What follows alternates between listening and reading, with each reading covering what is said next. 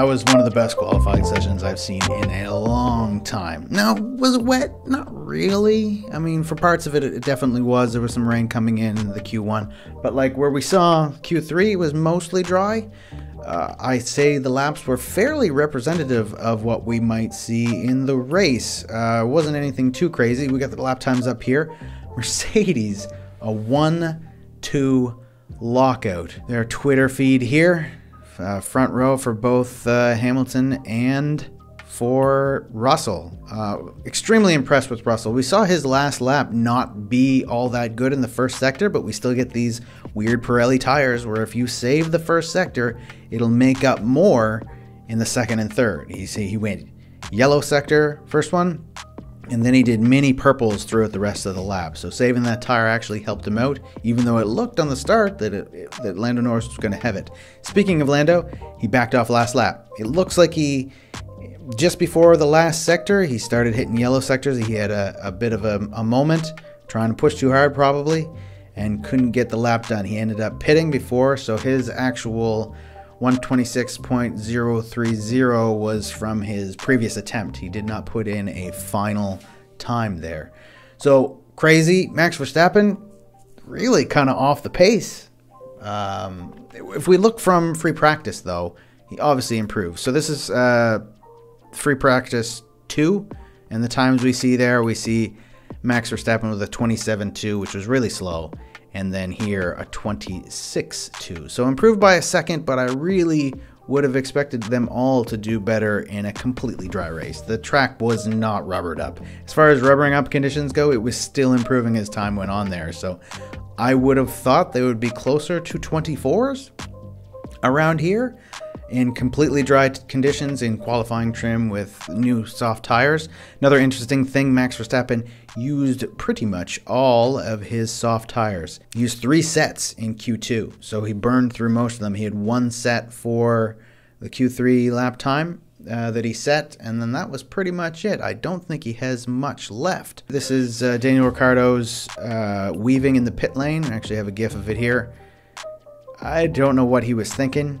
They said over the radio that he was having steering issues, so the team was asking him to see what kind of stuff they would need to do before he came into the pits. This is obviously FP3, but we saw in the past, some of the announcers said like he's not going to lose it in the pits. Valtteri lost it in the pits one time and skidded sideways down, and that's when he was just having a normal drive. Pretty bad for Ricciardo. He ended up getting a reprimand. No money though, which I thought was kind of odd. Usually they tack on money with this, but that's okay. He did get a reprimand. Personally, I would have given points on his license. I think this is a stupid thing to do. Oops, sorry for the language. Perez Nowhere qualified P18. This is from the ex not 5th year. Perez, since he secured his 2-year contract extension. What time are you coming? What the f does that mean? It means I'm not showing up. Yeah, was nowhere. Was nowhere even before he beached it coming out of the fast right-hander. It doesn't look good. It doesn't look good for Perez. Horner shaking his head while watching Perez being beached in the gravel trap.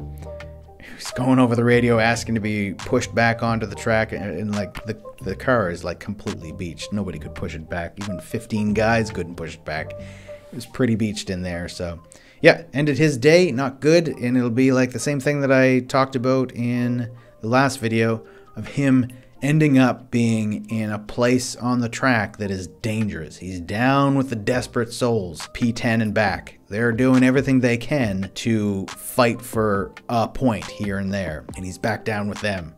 Although he shares that kind of space. This is Matt from Matt and Tommy's podcast. They're at the track this weekend, and this was his reaction. And the funny thing is, the response was Matt telling Tommy to F off. Leclerc finished out P11. He did not make Q3. Again, very disappointing. No real excuses this time. No blips from the car, nothing like that. Just was not quick and got pushed out. Sainz beating him on the road. Again, we talked about Mercedes.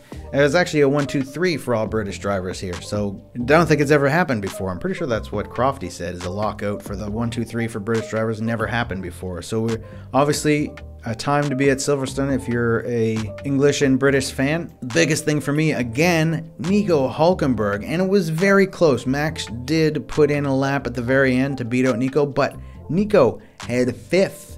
And ahead of Verstappen until the very last lap where Verstappen put in a couple tenths faster than him. We went over last video about of all the upgrades that Haas is bringing. Tons of upgrades, and I suspect that they were all on Nico's car because it was rapid. It was rapid through the whole qualifying session, and it was rapid through practice. Nico's just on it. Good to have him up there, though. I think he's very deserving of it.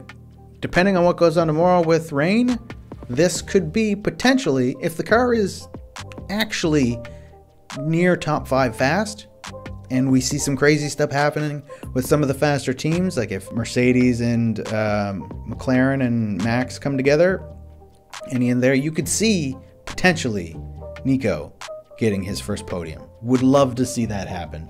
Well deserving. He's been in Formula 1 for so long. If you watch the F2 race, which you should watch F2 if you aren't already, it was a crazy race that was just bucketing down. And the weather report as of yesterday for today was sunny. So I think it's much like where I live in Nova Scotia, Canada, East Coast. They don't know until it's either raining or sunny at the time. You want to know the weather? Look out the window. And I think that's what it's going to be like tomorrow.